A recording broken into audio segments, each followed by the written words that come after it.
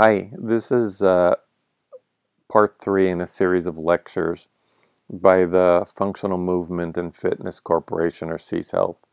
It's on why is there so little relief from musculoskeletal problems. This is part 3 on neuromuscular and neurosensory dysfunction. These lectures are educational and not intended to manage individual patients. They are not a substitute for patients seeing healthcare professionals. Among the reasons are patients vary and no brief presentation substitutes for formal training. Among the things we would like to achieve is increased function with age, non-surgical injury restoration, injury prevention, and fitness. It is inconceivable that someone would work with musculoskeletal disorders without a strong working knowledge of neurology. I'm fortunate and would like to thank having worked with Marty Samuels and Alan Roper at Brigham and Women's, the authors of Principles of Neurology, along with Robert Schwartzman from Philadelphia, all world-respected neurologists. So I'd like to discuss 4 aspects of the neurology of musculoskeletal pathologies: the central nervous system, neuromuscular control, neuromuscular dysfunction, and then proprioception and kinesthesia. So again, my name is Mark Brzezinski, and my background can be found on the web page, and in previous presentations. So I'd like to begin with the central nervous system. And the central nervous system is so often not accounted for when people have musculoskeletal problems, but it's critical. And we start, for the most part, with the central nervous system. And just looking at it in general, we look at the cortex, because if there's problems with the cortex, or we'll just in general view the cortex as consciousness, then you're going to have problems with rehabilitation assessment. But we look at specifically at things like sequencing. So someone needs to be able to remember sequences in order for them to learn or regain function. It's also the way you learn abnormal function. And these sequences, and that could even include anything from gait to a golf swing, are imprinted on the brain stem, generally the basal ganglion, and coordinated with the cerebellum. So just using ankle sprains as an example, ankle sprains generally reoccurred, or roughly, lateral ankle sprains are roughly at a rate of 70%. But the rate is the same in both ankles, and studies now for well over a decade suggest that this is a higher order problem, that this is actually a problem in the brain. And so from this study, which I encourage people to read because I'm only going to give a brief blurb, modifications in global motor strategies were found in participants with lateral leg ankle sprains, as well as decreased performance on both the injured and uninjured limbs. So the problem in performance was found on both sides. These results support the hypothesis that following lateral ankle sprains, there may be a maladaptation, reorganization of central motor commands, changes generally in the basal ganglion or in similar structures. So other tests we look at for higher motor function, and disturbances in higher motor function can be anything from early ALS or Lou Gehrig's disease, environmental factors, toxins, viral drugs, progressive bulbar palsy. And so an example test we would use is pronator drift. And I think in the exam video I called it a supinator drift, but it's looking for the inhibitory function that naturally occurs in from the upper motor neurons on the lower motor neurons. And so if you've got a problem with these inhibitory functions that should be taking place, then you will it's going to be challenging for both assessment and rehabilitation. And it's important to understand the different tracts of this spinal cord, which is also the central nervous system.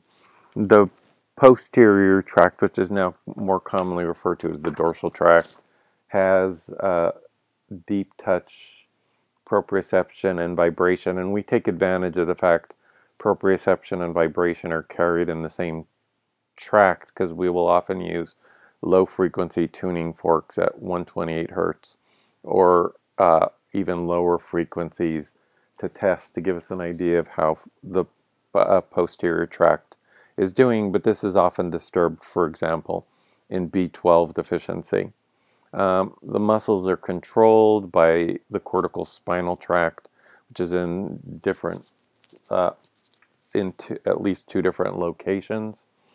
The lateral spinal thalamic tract deals with sharp pain and thermal sensation, and the ventral spinal thalamic tract deals with light touch. And so you could see that it gives us indications if there's spinal stenosis, discs, or a problem in the cord. It could indicate potential problems like a tumor, fracture, or other etiologies.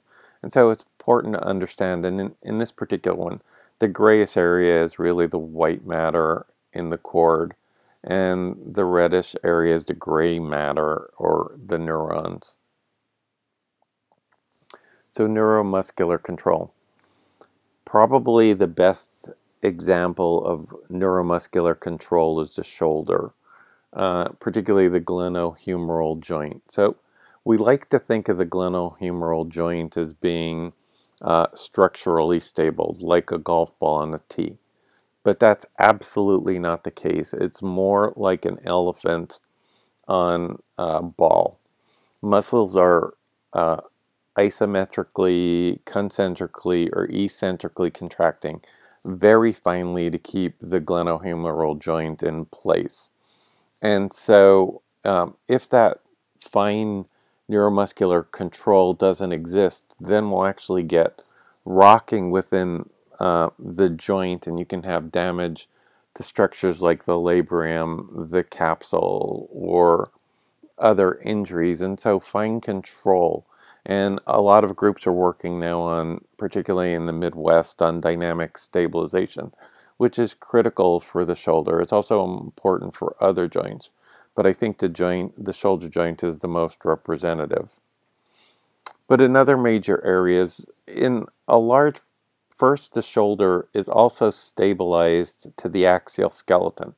And it's stabilized to the axial skeleton by the rhomboids, but also by the trapezius and serratus anterior. And very commonly we see paralysis of serratus anterior here by the lower blue arrow. And the reason why that's important is serratus anterior is critical in rotation of the scapula. And when you lift your arm over your head, 1/3 of that rotation is scapular rotation from serratus anterior. So when you have a paralyzed serratus anterior, and it's usually from paralysis of the long thoracic nerve, and we may go into more detail why the long thoracic nerve is so susceptible to injury in other lectures. But when that's injured, then when you lift your arm over your head, you're actually jamming your humeral head into structures above, whether it's ligament or bony structures, and trapping the rotator cuff tendons. And so a large percentage of the people we see who have rotator cuff symptoms actually have problems in between the shoulder blades, or controlling the scapula. And so the entire shoulder joint, the clavicle, the scapula, the glenohumeral joint, and the relationships through the rib have to be viewed as one. It's a shoulder complex. There isn't really a shoulder joint. They don't act independently. And the neuromuscular control of this joint is very important. Another area that's very critical is the hip and ankle, and I'm going to take the extreme case.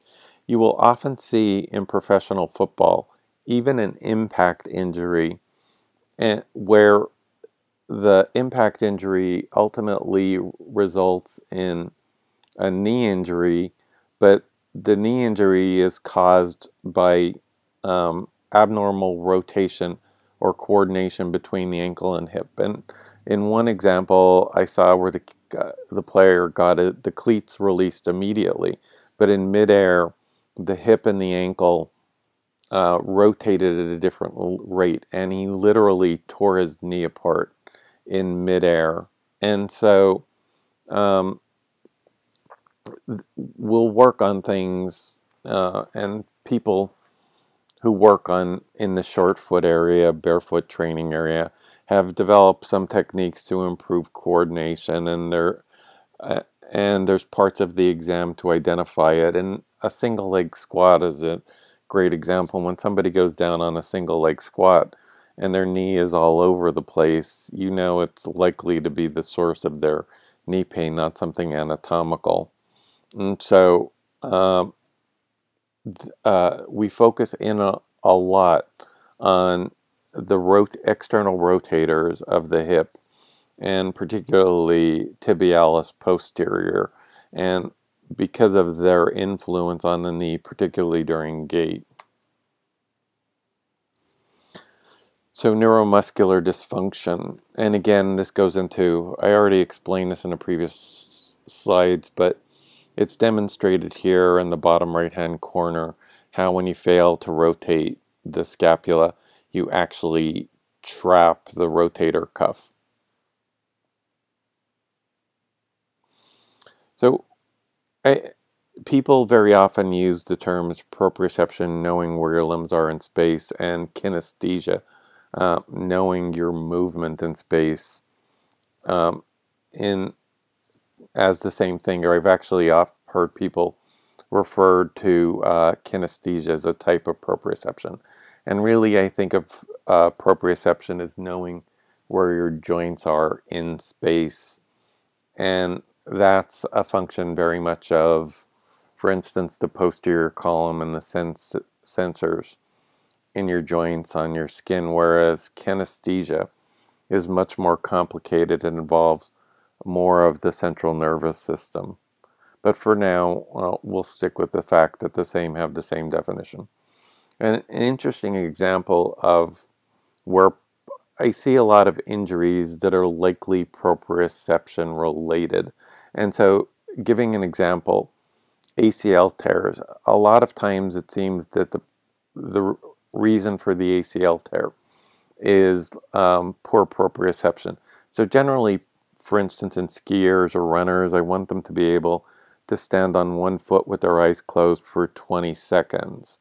And you'll often hear a skier or a runner say when they were injured, they were looking to the side. And the reason is that this is likely a proprioception injury, is that if you can't stand on your one leg with your eyes closed for 10 to 20 seconds, you don't know where your limbs are in space. So when you turn your head, you will not know where your limbs are in space. You attempt to decelerate, and then the tibia and femur move separately, and you tear the ACL. In this particular image, it's both the ACL and PCL. And similarly, this is pretty common in runners too. They'll tell you after an injury, whether it's iliotibial band, an ankle sprain, suddenly they don't enjoy running anymore. They don't enjoy the scenery. And if you ask them to pay attention, you'll find out that they're looking at their feet, because after the injury, they lose proprioception and they have to regain it again. And this is very common. We lose proprioception with even minor injuries, but it's very easy or generally easy to bring it back. And we favor, starting barefoot, but also moving to shoes, but barefoot training too, and we'll talk about that in another lecture. Some of the training techniques to improve proprioception, not just getting on a half disc or those large scale type proprioception um, um, methods, but also fine tuning using rugs with abnormal surfaces like doormats. So neurology is critical to This is a picture of Marblehead where we're located, and I thought I would just add a scenic view where we're located. And neurology, it can't be overemphasized, is critical in treating patients with musculoskeletal problems. We can't ignore it. And we go commonly back to the example of the patient with knee pain who gets an MRI that shows a meniscal study and then doesn't have dramatic relief after surgery. And when you do an exam, they just have poor control over their knees. The neurologic function is poor. Or the patient with rotator cuff pain who actually has problems with their scapula. And so many aspects of neuromuscular dysfunction, particularly in athletes, is due to neuromuscular control or sensation problems.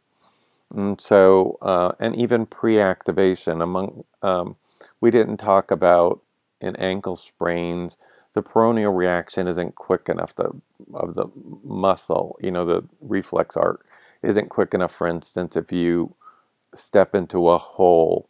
And so pre-activation, being able to activate with your eyes is much faster or prepares you when you are going to enter, for instance, an uneven surface.